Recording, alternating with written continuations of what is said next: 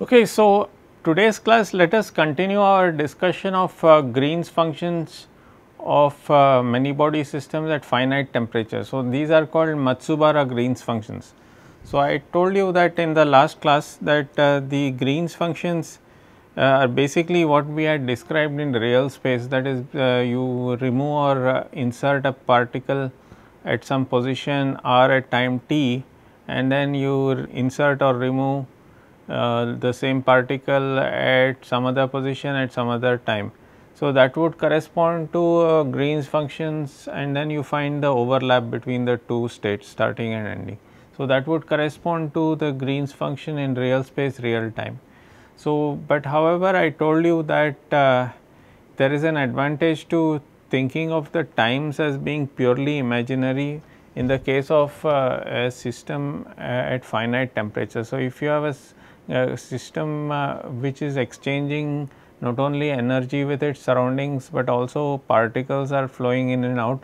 So, if you are uncomfortable with that type of situation, you can just think of an imaginary boundary of a subsystem within a larger system. So, if you think of it that way, then clearly both energy and particles can freely flow in and out, and then you have a kind of an equilibrium that is established and then you will have a chemical potential. That means that instead of the number of particles being specified, what is specified is the chemical potential. But I told you again and again that for systems that are large, that means in the thermodynamic limit, there is no distinction at all between the grand canonical ensemble and the canonical ensemble. So, if you do have a system with a genuinely fixed number of particles, it is not incorrect to first study the system using grand canonical ensemble, because it is mathematically simpler,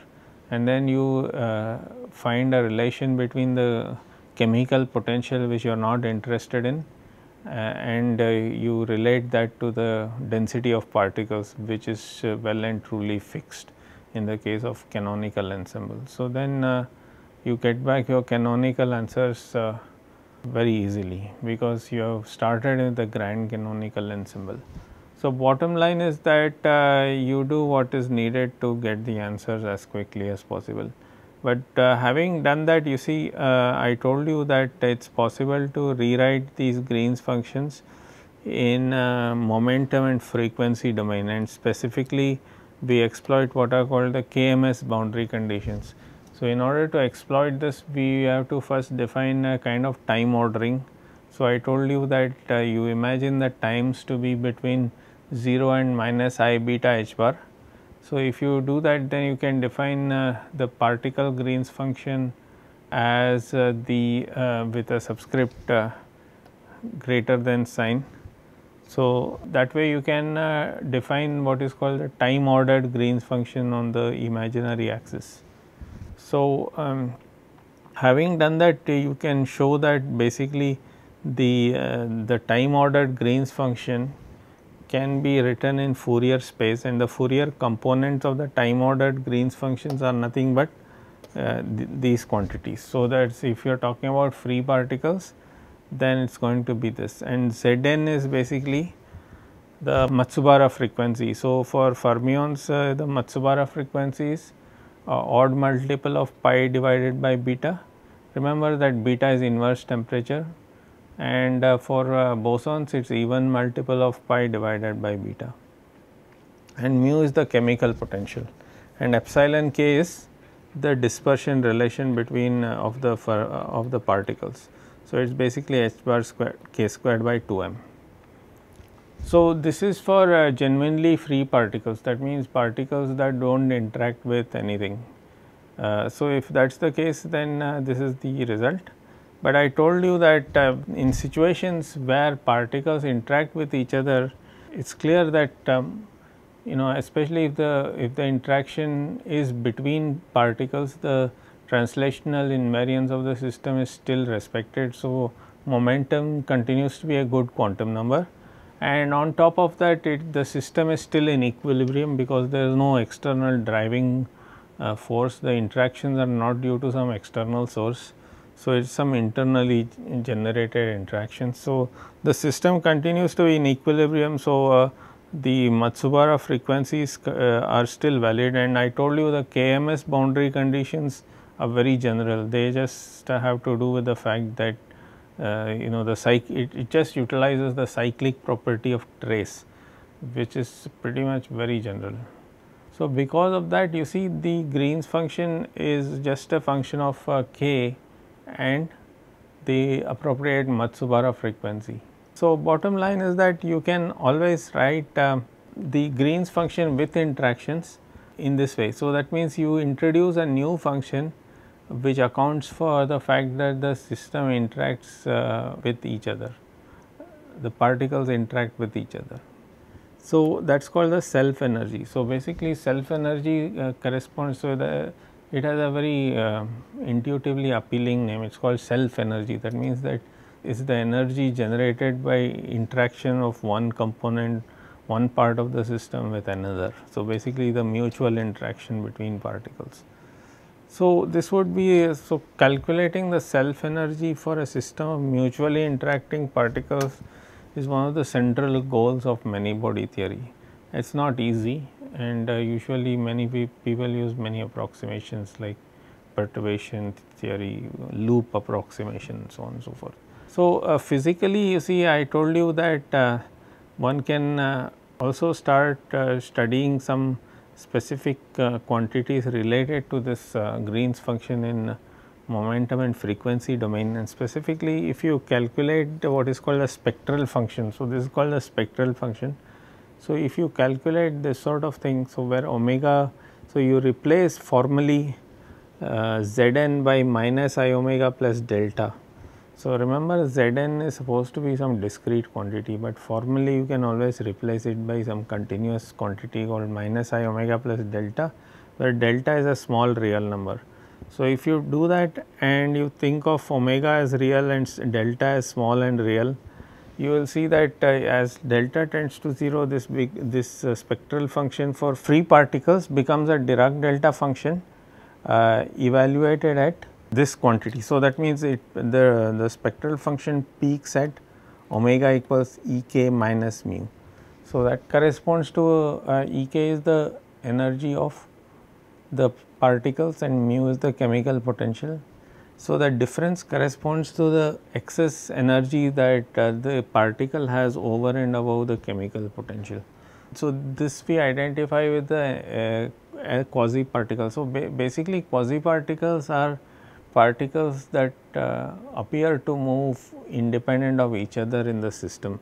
So, you see this 10.68 is assuming that there is no mutual interaction between particles. So, there is no distinction between the original particles and the quasi particles. They are basically one and the same, because there is no mutual interaction between particles. So, in that case clearly the quasi particle energy should be just trivially related to the energy of the original particles, which is epsilon k. So, that is the reason why omega equals epsilon k minus mu is just shifted by the chemical potential. But however, more interesting things are possible when you have the self energy. That means, when you have mutual interaction between particles, then the spectral function firstly will have two features. One is that it will not be a delta function, but it will be it will resemble a delta function. It will not be strictly a delta function, but it will have a very pronounced peak usually at some value of omega. And basically the width of that peak, the fact that it is not delta function, but it is broadened to some extent reflects the fact that the quasi particles in the system have a finite lifetime. So, that is the physical meaning of the width of that. And the exact location of the peak also tells you the energy dispersion of the quasi particles, which may be somewhat different from what you see for free particles. Okay, so that will come to a little later, because that is the interpretation we are going to. It is not some guess or anything, we can actually deduce that interpretation very soon in just a few minutes. So, but before I do that, let me point out to you that it is possible to also deduce the distribution, the Fermi-Dirac and Bose-Einstein distribution through this approach. So, that means if it is genuinely free particles, so suppose this is for genuinely free particles, I told you it is just this much. So, if I substitute for genuinely free particles, you see you will get this result. It is going to be 2 pi delta of epsilon k plus mu. I mean, I have just flipped a sign, you know that delta function is even function. So, I am allowed to flip sign. So, it is e raised to sigma. So, now you see omega is if I integrate over omega, I will just get 2 pi cancels, and this becomes nothing but e raised to beta epsilon k minus mu then minus sigma. So, you see if sigma is minus 1, it is fermion. So, it is Fermi-Dirac distribution. If sigma is plus 1, it is bosons. So, it is Bose-Einstein distribution. But you see the implication here is that this is not valid only for free particles. So, if A is, I have just verified that if A is given very simply by this Dirac delta, then it is reduced to this familiar form of Fermi-Dirac Bose-Einstein. But the interesting situation is when this is not given by Dirac delta, when you have quasi particles, when you have lifetimes and all that. So, when you have those types of things, then this is still valid, but A is complicated. Because A is complicated, n sigma is also complicated. So, that is the distribution of quasi particles will not be exactly Fermi-Dirac or Bose-Einstein, because the particles interact with each other. Okay, so how do you calculate the lifetime and the new dispersion? So, the way to do that is you first rewrite first formally insert Zn as minus I omega plus delta, you get this. So, now what you do is you formally decompose this self energy into real and imaginary parts. So, clearly because this is has I delta, it will have some formally a real part, formally an imaginary part, and I write it this way. So, if I do this, then I take the imaginary part of, so you see imaginary part of A plus IB is nothing but B over, so because I can multiply and divide both sides by A minus IB. So, if I do that, I will get A squared plus B squared into A minus IB, and the imaginary part of that is minus B. Okay. So, basically that is what I have done here. So, you see it was this is something like A plus IB here, this is something like A plus IB, because you see sigma is something plus I something. So, I can always write this as A plus IB, and if I take imaginary part, so it is like taking of 1 by A plus IB minus 2 imaginary part of that, this one. So, it is like taking imaginary part of this quantity on both sides. So, imaginary part of 1 over A plus IB. So, that is basically B over A squared plus, so that is what this A squared plus B squared, and this is B, and there is a 2 there. So, bottom line is that you see if you are successful somehow in finding this difficult quantity called self energy, then you can always find many interesting things. One is that you can convince yourself that the quasi particle energies are not really trivially related to epsilon k, which is the kinetic energy of free particles, but it can be very complicated, because you will have to solve this nonlinear equation. Is basically this Dirac delta is peaked at a value where omega means when this becomes 0. So, that is where that so it is basically something, it will look something like a Gaussian where there is this peak at omega equals that appropriate value of so that means some appropriate function of k. So, it involves solving this nonlinear equation, because there is omega outside, omega is the unknown. So, you have to solve for omega. So, omega is outside, it is also inside this sigma. So, somehow if you solve this, you will get omega versus k. So, that is basically the, it tells you the location of the means it will tell you the dispersion relation of the quasi particle, which may not be as simple as k squared by h bar squared k squared by 2m, it can be more complicated. But not only that not only the dispersion relation of the quasi particles different from free particles, it also could have a lifetime. So, that means you can have a situation where the imaginary part of self energy is not 0. So, that means that these quasi particles not only have a different dispersion from free particles, they are also not infinitely long lived. That means they have a finite lifetime. So, in general they will have a finite lifetime, because in general imaginary part of sigma k comma omega plus I delta may not be 0, but there will be some situations where, so the lifetime can be read off like this. So, it is just pi by imagine, remember sigma is the units of energy. So, this has units of 1 by energies, and h bar is 1 in our calculations. So, basically this has dimensions of time. So, but of course, you can have a situation where some parts of, you can simultaneously solve for this, and you can ask yourself when this is 0, is this also 0? So, if this is also 0, then it means that for those particular values of omega and k, that particular quasi particle can be infinitely long lived, and that is likely to happen very rarely, if at all. Okay, so because it involves some specific value of k and some specific value of omega, but in general most of the quasi particles will have a finite lifetime when there is mutual interaction between particles. Okay, so the other perspective you can utilize is that you can, instead of decomposing the Fermi energy this way, you can say that look, the real part of this. So, rather than decomposing into real part, imaginary part, you just look at the complex sigma itself, right. So, you just look at the complex sigma itself, this just the complex sigma, and then you ask yourself what should be, so if you solve this for complex omega. So, because sigma is complex and omega, if the solution will in general be complex. So, now you imagine that the solution is formally written as omega 1, which is real, and plus I omega 2, where omega 2 is the imaginary part of omega. So, omega 1 is real part of omega, omega 2 is imaginary part of omega, which is the solution of this complex equation, because sigma is complex, omega is a complex solution of this equation. So, if you decide to do it that way, then you see it is very easy to insert the appropriate omega there, and you can write down the Green's function in this way also.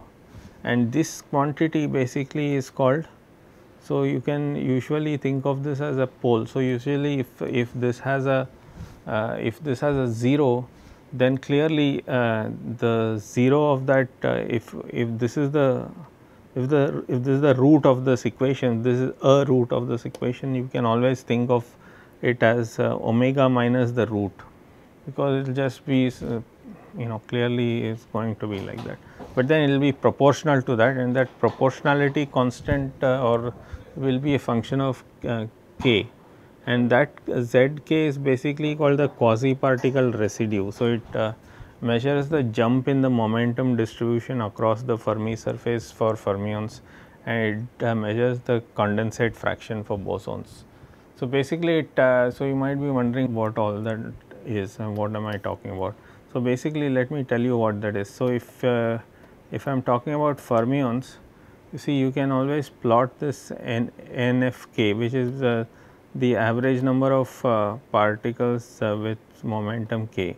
So, if I am talking about 0 temperature and I am talking about particles that do not interact with each other, clearly the answer is this. It is 1 if k is less than kf and 0 if k is greater than kf. So, if this is, and this is for k less than kf. So, it is just a step function for non-interacting particles at 0 temperature. But the interesting situation is that when you have interactions between particles, this becomes like this. So, this is called the quasi particle residue. So, usually this will, so you can have that quasi particle residue at some other value of k also, but usually it is evaluated at k equal to kf. So, that is the interesting situation which tells you the jump in the Fermi means in the is the jump in the the value of the discontinuity in the Fermi Dirac distribution. So, that is what that is. So, it just tells you. So, whereas if it is bosons, you see that there are n number of particles, n0 number of particles in the condensate and n minus n0 number outside. So, basically this will tell you n0 value, this will tell you the value of n0 if k is 0, because condensate corresponds to k equals 0 and z of 0 will correspond to n0. So, that is in some sense like a sudden jump. So, this is also sudden, that is also sudden jump. So, basically that is how you describe Green's functions for interacting fermions and interacting bosons.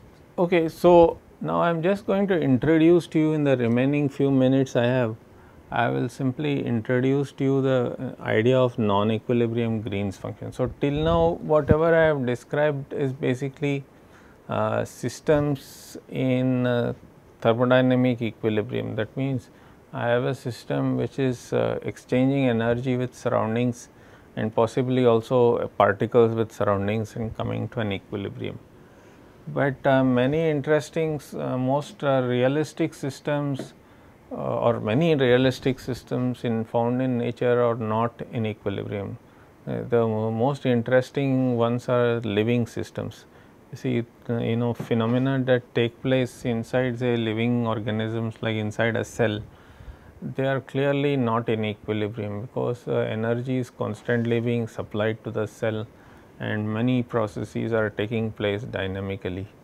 So, if you want to study a living system using the tools of physics, which is of course incredibly ambitious and possibly quite foolish, but still there are people who try to do that in some crude way, and they are forced to reckon with the fact that many of these systems are not in equilibrium. So, now you will have to encounter or take into account the fact that you will. So, in other words, you have to be prepared to generalize the idea of Green's functions to encompass systems which are not in equilibrium. So, of course, the systems that we are studying are quantum mechanical in nature. So, what I have in mind is some subatomic particles that are possibly driven by some external fields like electromagnetic fields which are out of equilibrium. So, whatever it is, whatever the source of that non-equilibrium nature of the system is, that I am still forced to define and study these appropriate generalizations of the Green's function to systems out of equilibrium. So, the question is, how do I do that? So, to do that, I as usual introduce my usual evolution operators, S matrix and all that, which I discussed earlier, but it is very similar, except that now I have to take into account the fact that the systems that I am studying are not in imaginary time. So, the times are going to be purely real, but because there is no concept of temperature, so there is no particular benefit in moving to imaginary time. So, the times are going to be purely real. So, I have to make sense out of this concept of time ordering if at all required. I have to redefine what it means for time. See, remember that I defined time ordering in this peculiar way along the imaginary axis because it was very useful in ensuring that the Green's function defined in that peculiar way obeys periodic boundary conditions. So, I am entitled to define any kind of time ordering I want, so long as I also list out all the properties that kind of a definition has, so that I can utilize it later on. So, I mean I should be introducing such notions only if it benefits me in some way. So, it is going to benefit me if I can show that that type of time ordering leads to say periodic boundary conditions in the Green's function, and that is what I was successful in showing for the case of equilibrium systems. But for non-equilibrium systems, it is not at all clear what I should do, because there is no question of a temperature in non-equilibrium systems. So, there is no question of minus I beta h bar and all that. So, beta is inverse temperature, there is no concept of temperature in non-equilibrium systems. So, I have to deal with that aspect. So, so the idea is that you first make a mental note that in general the Green's function that you will be dealing with, even if you are successful in defining time ordering in some appropriate way, you will have to not just find the expectation value of these two operators, but rather perhaps you will be compelled to form a kind of an ensemble average over some probability distribution. So, having kept that in mind, so now let us go ahead, and so I think this I am sort of repeating myself. So, remember that I had defined something called the evolution operator, where I am evolving. So, if I start, this is just the Heisenberg picture, I am just unnecessarily repeating myself. This is probably from your elementary quantum mechanics. So, you have this time operator at some fixed time, reference time TR, and then I want to evolve it to some other later time t. So, how do I do that? I simply introduce these Heisenberg evolution operators. And the point is that if this system Hamiltonian is time dependent, I have to necessarily define evolution in this peculiar way, which will involve time ordering over times between TR and T. So, now the thing is that because I can split up this Hamiltonian into two parts, one is time independent part, which is H, and the other is time dependent part, which is V of S. I can always rewrite the evolution as a standard unitary evolution with respect to the time independent part, and a part which is basically depends on the interaction. So, this would correspond to the interaction picture. Okay, I think now is a good time to stop, because in the next class I am going to tell you that this S obeys certain well known equations, which I can then use to exploit to rewrite it in this very standard way, and then I can rewrite my fields in the interaction picture, and then I can go ahead and recast the whole Green's function in the interaction picture, and we can proceed that way. So, I can understand that many of these lectures can be quite technical, and they may seem kind of very mechanical to many of you listeners, but that is something that can't be helped. So, you should, if you feel bored, you can always pause the video, think about these issues on your own, and then resume the video, or you can consult the textbook relevant chapter and go through all the steps, because you see that textbook has been written with the specific purpose of filling in all the missing steps. Usually most of the textbooks follow a lot of steps, whereas in my book I have made sure that many of the steps are explicitly given, so that a student will not feel taxed and harassed by these concepts. So, they can easily follow many of the steps that are being explained, because they are explicitly written down. So, I think you should spend some time reading the textbook at leisure and try to follow all the steps, because in the lectures I will just be breezing past all those steps by just repeating all the steps verbally, which can be quite boring and also quite repetitive. So, you should necessarily go through the book and follow the steps on your own, and then ask questions during the live sessions or by email or whatever. Okay, I am going to stop here, and in the next class let us discuss how to make peace with this concept of non-equilibrium Green's function, how to make sense out of them, and how to utilize them in practice. Thank you.